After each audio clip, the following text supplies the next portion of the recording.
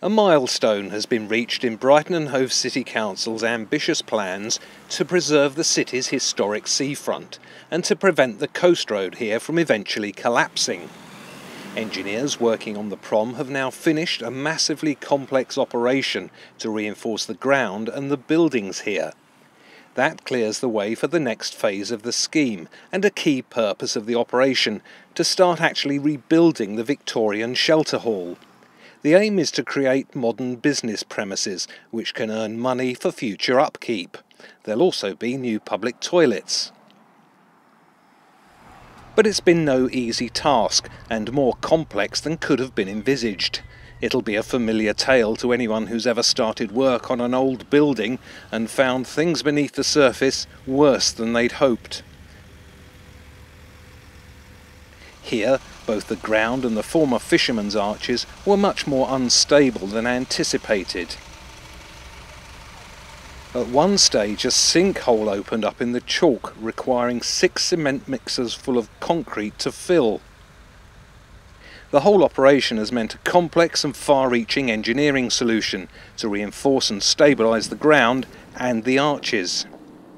Before that could even start, a substantial and elaborate system of propping was installed to keep everything in place.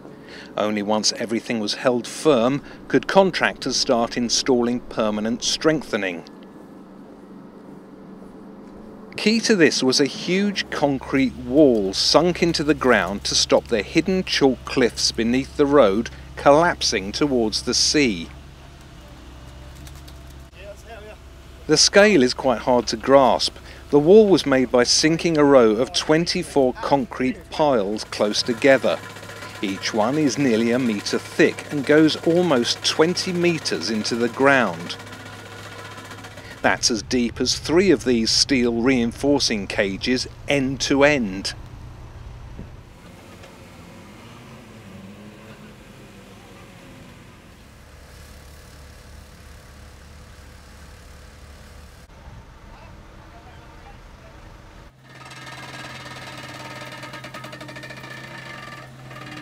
This is what the site would look like with the shelter hall removed, and how the piling supports the upper prom.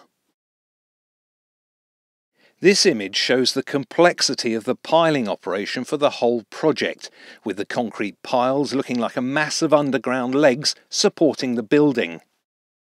I think when it's finished it'll be massively worthwhile. We'll have a much improved shelter hall structure that'll be far more efficient than the previous shelter hall. It'll be able to accommodate businesses.